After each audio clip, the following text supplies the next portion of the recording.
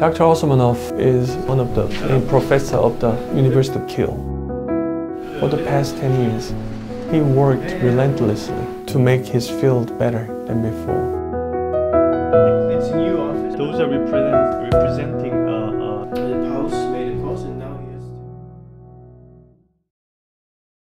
So we are here in Kiel, and the subject I want to talk today is about why you are doing the cadaver lab, the way you are doing now. How long has it been? So first of all, thank you very much for coming. Actually, Kiel is the end of the world, and I want just short to tell you a very funny story. Dr. Wilson asked me, "Where's the Kiel? It's in the middle of nowhere."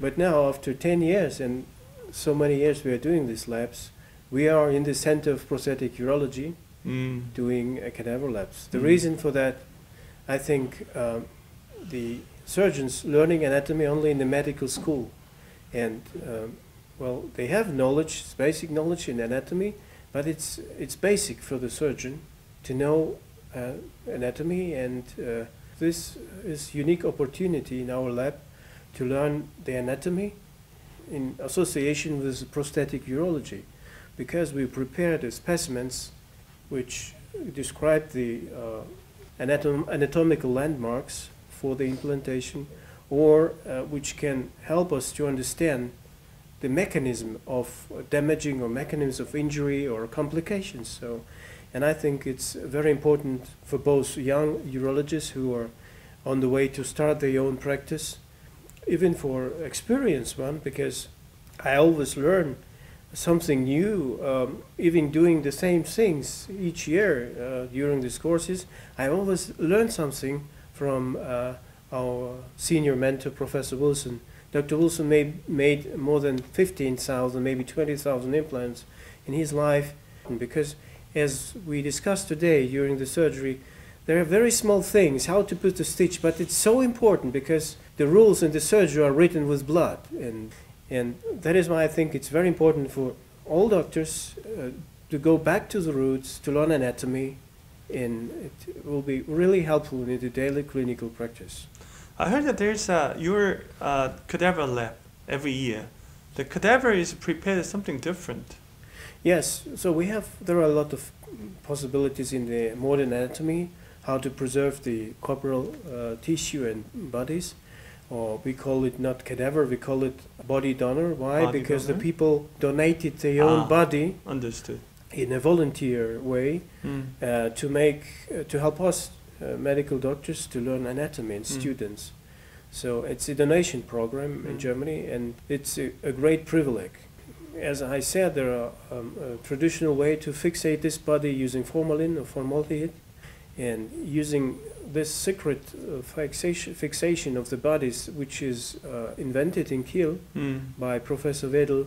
We don't have any smell, and during the surgery on these cadavers, body donors, you feel like being or operating on the real patient. So it's very similar to the real condition in the OR. Why do you think this is important for the surgeons and for the trainees?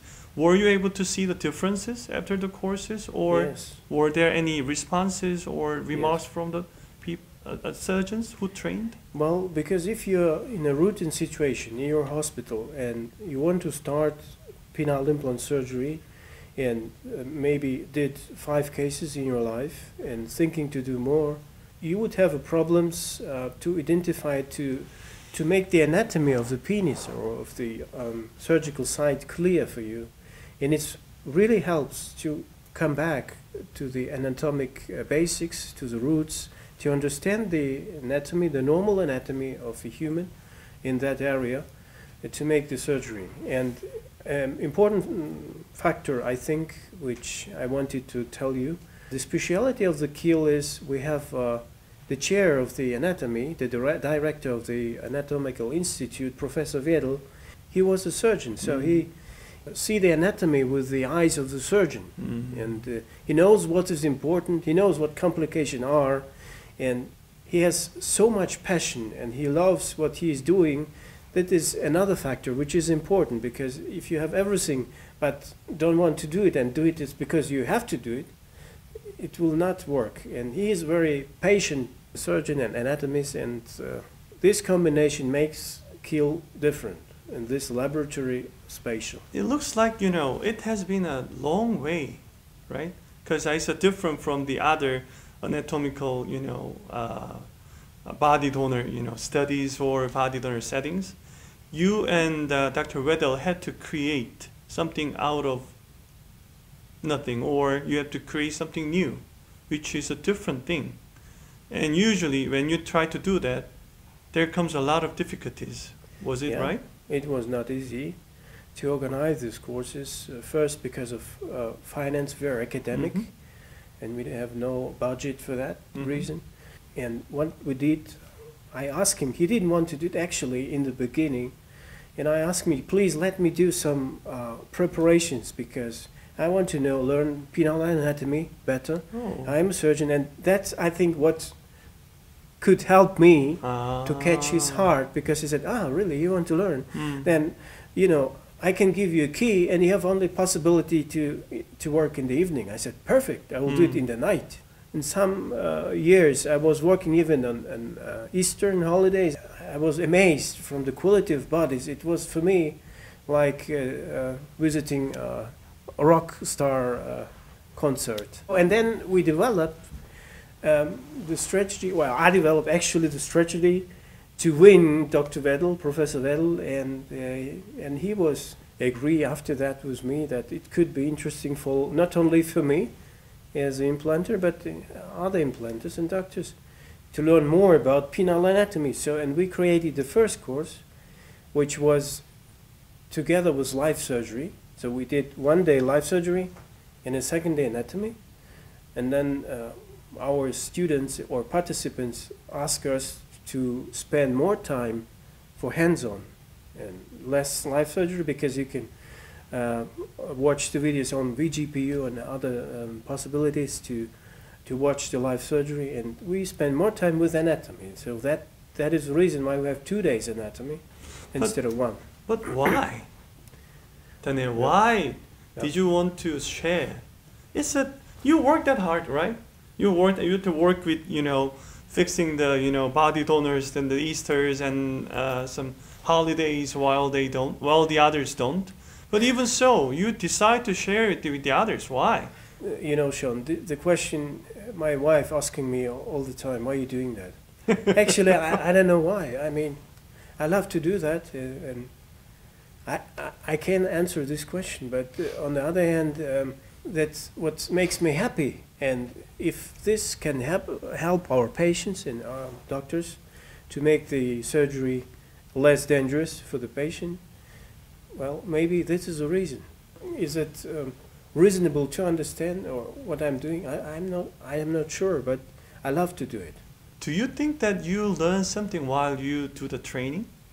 While I'm doing the training? Yeah, like cadaveric courses, and now you have a fellow as well. Yeah. Having a fellow is a good thing. Sometimes it's not always a good thing, right? You have to train them, you have to spend more time in the OR. But even so, many good surgeons were doing it. Personally, I believe they are doing it not just for the trainee, but for themselves as well.